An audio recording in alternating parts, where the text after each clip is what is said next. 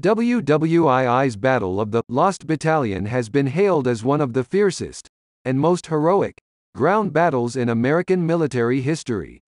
In October 1944, as Allied forces fought to expel the Nazis from France, a unit of Japanese-American soldiers deployed on a seemingly impossible mission.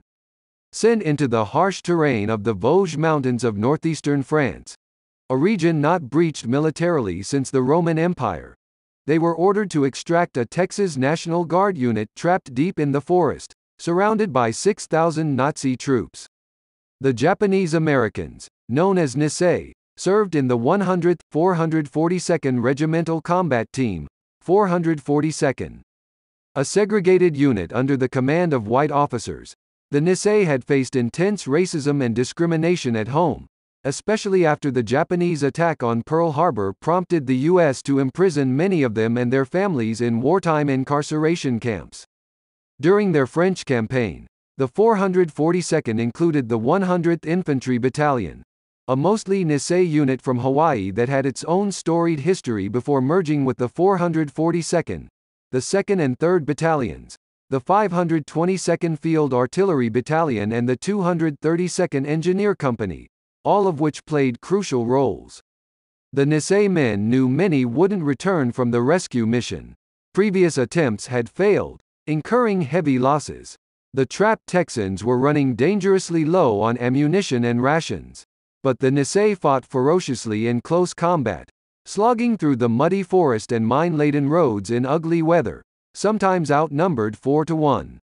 When the mission was over, the 442nd had amply lived up to its chosen motto "Go for broke," becoming the most highly decorated regiment in U.S. military history for its size and length of service. Liberating French towns, Bruyères and Bifontaine. When the 442nd arrived in France on October 8, 1944, they were attached to the 36th Infantry Division, which also included the Texans. Under the command of Major General John Dahlquist, they fought aggressively to liberate French towns and push the Nazis back across the German border. But both the Nazis and the mountains proved formidable. As bone-chilling rain settled over the region, the nissei arrived still kitted in their summer issue uniforms. Most came by motor transport, but some traveled in railroad boxcars stinking of horse manure, a visceral reminder of the horse stalls Japanese-American families were relegated to at U.S. assembly centers, before their incarceration in camps under President Franklin Roosevelt's Executive Order 9066. The nissei's first Vosges mission was to liberate two small towns, Bruyères, which required overtaking 4 surrounding hills, and Bifontaine. The campaign began October 15, in miserable conditions.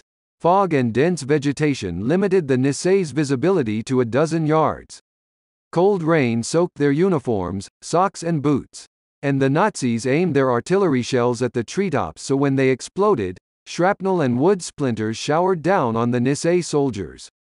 By the end of the first day, the 442nd had advanced only 500 yards. After 3 days of intense fighting to capture the 4 hills, the nissei entered Bruyères and engaged in fierce, door-to-door combat. By nightfall of October 18, they liberated the town. But it came at a steep cost. There were so many dead people on the road that they had to bring a bulldozer to push them off the road, said 442 veteran James Matsumoto in an oral history interview with the Go for Broke National Education Center. "We lost a lot of men there." Officers of the 442nd's 100th Battalion believed the tiny nearby hamlet of Bifontaine had no tactical value. But General Dahlquist ordered them in. They entered the town under enemy fire and for a time, were cut off from supply and reinforcements. Exhausted after 8 days of fighting, and hunkering down in cellars of ruined buildings as the Germans yelled at them to surrender, the 100th held strong until reinforcements arrived. On October 23, they succeeded in liberating Bifontaine. But in the process, they lost many of their most experienced officers and enlisted men. How the Texans got trapped. On October 24, the 442nd was granted a well-deserved rest. One of the units relieving them was the 1st Battalion of the 141st Regiment, a Texas National Guard team made up of approximately 275 white American soldiers. The Texans marched 4 miles and occupied 2 hills outside Bifontaine, unaware that the Nazis were allowing them to pass through, only to then attack the column's rear and seal off any retreat or resupply with landmines and machine gun nests. The Texans were trapped. The next day, 2 other battalions of the 141st tried to break the Nazis' stranglehold, with no success. That afternoon, the Texans sent out a 36-man patrol to attempt a breakout. Only 5 returned. There were so many dead people on the road that they had to bring a bulldozer to push them off the road, said 442 veteran James Matsumoto in an oral history interview with the Go for Broke National Education Center. We lost a lot of men there. Timeline of the Lost Battalion Rescue October 26. Originally, General Dahlquist ordered the Nissei, on just 2 days' rest, to make a frontal attack on the hill where the Texans were stranded. But his officers argued that such a maneuver would incur high losses, proposing instead that they outflank the Nazis. October 27. Nissei soldiers mobilized on both sides of the Ridgeline Road north of Bifontaine. German landmines, thick underbrush, dense forest and a persistent defense slowed the Nissei advance. October 28. Under heavy artillery and mortar fire, and growing casualties, they advanced to within 1,500 yards of the Texans. October 29. The Nissei Battalion Command received a radio message that the Texan situation had become desperate. A platoon of tanks arrived, providing support fire from its 75 cannons, but it fell to the Nissei infantrymen to continue alone up the steep bluff teeming with Nazis, later dubbed Suicide Hill. After an order to fix bayonets, men from I and K companies rose, firing from the hip, advancing as one, led by their commanding officer. According to PFC, Ichiji Kashiwagi, of K Company, we yelled our heads off and shot the head off everything that moved. We didn't care anymore. At the sight of this action, the Germans, who had just engaged in a fierce 30-minute firefight, threw up their arms and fled their positions. About the same time, 3,000 yards to the rear, the E and F companies used a pincer movement to outflank the Nazis as planned and attack from behind, while G Company advanced frontally, catching the enemy by surprise. The coordinated action annihilated the Germans. October 30. I Company made first contact with the lost battalion. The radio message from the Texans said, "Patrol from 442nd here. Tell them that we love them." Approximately 211 soldiers of the lost battalion's original 275 survived the siege. High casualties, high honors.